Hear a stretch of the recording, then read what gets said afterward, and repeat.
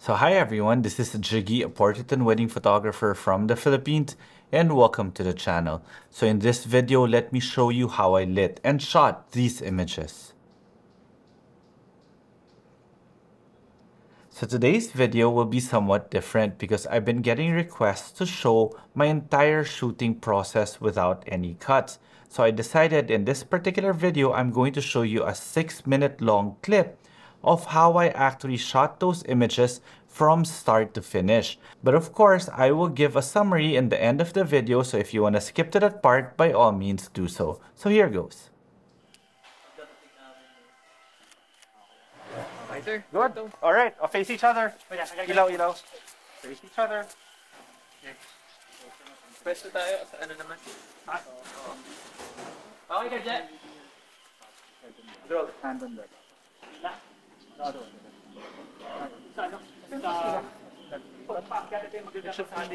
Yan, larong malapaan.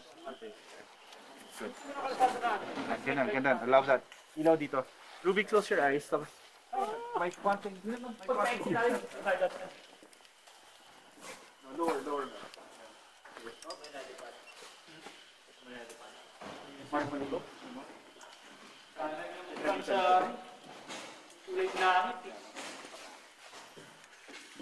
Ruby, play with the lapel.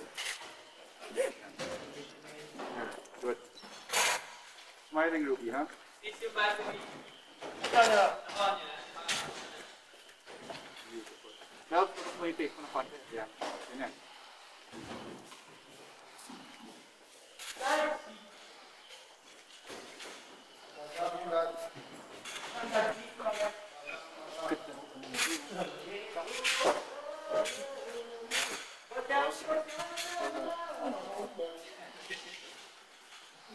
Okay, another pose. Whatever pose you want. Basta very intimate. Yeah, wag na sa akin. Sige, ganito na lang. Just hold each other's hands. Then stare at each other. Yan, ganyan lang tayo. Yan, ganyan lang.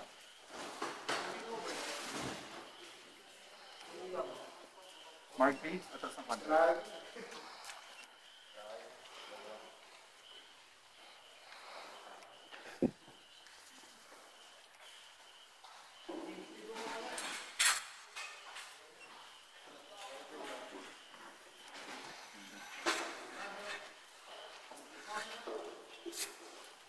Okay guys, ganyan, sakto. Take one step forward. Yan, para mag-stretch ng dyan. 50 to 35. Yan, okay. Okay, Mark P dito. Yan, Melvin, punta ka dito ng ganyan. Okay, ayos. Yan na ba yan? Bilugin niyo yun, yung doon sa dulo. Oo, wag masyado. Bilugin yun. Yan, bilugin yan. Okay, Mel, sa harapan ka niya. This is gonna be beautiful. Yan, Mel, sa harapan niya. Yan, okay. Ruby profile na konti. Yan. Mel, dito ka. There, okay, then look at Ruby. Then Ruby, look at Melvin. Tapos na yun yung kamay mo, batok. Left. Yan. Higher.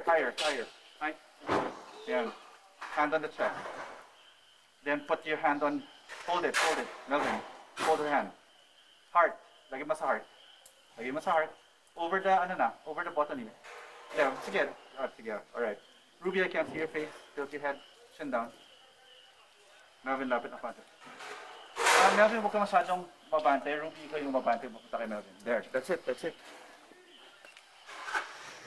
Feather up. Feather up. Pag ganun. Ito mo. Okay. Ayan, pangit. Then, feather up.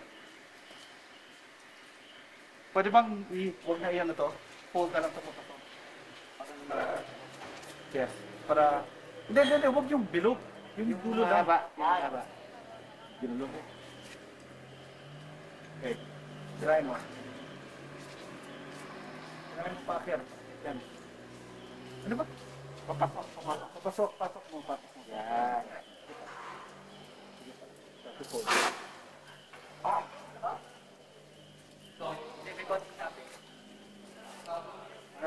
Okay, good. Alright, same pose, guys. Nice. Nice, Ruby. Perfect. Mark it. It's not so nice, guys, huh?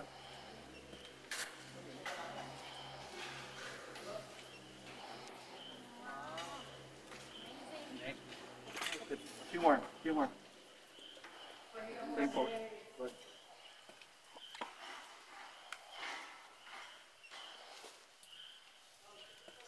Mark it.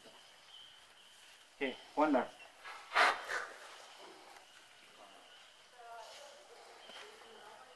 Wait. Okay, hold on. Okay. Sorry. Okay. Beautiful.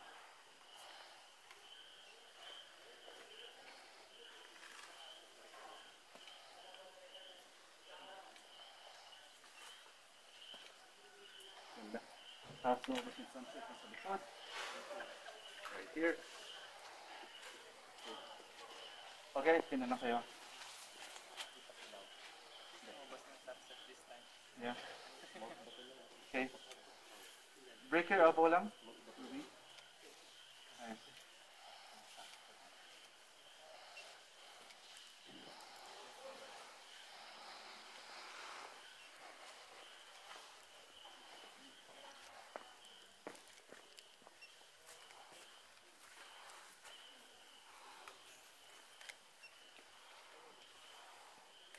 Beautiful. Oh, habulin natin sa taas?